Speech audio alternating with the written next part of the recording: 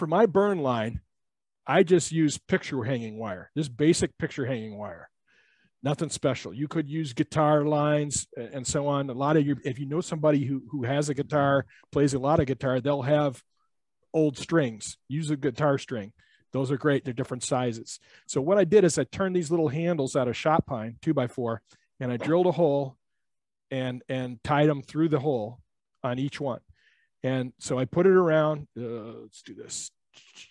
So I turn it, put it around, crank the lathe up, and burn. Now, I hold these loosely, even though I'm putting pressure on to get the wires to burn.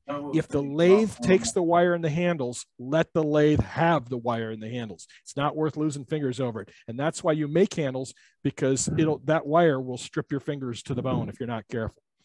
So use handles if you're using burning wire like this. Good. All right. Great idea. Great. Thank you, Matt.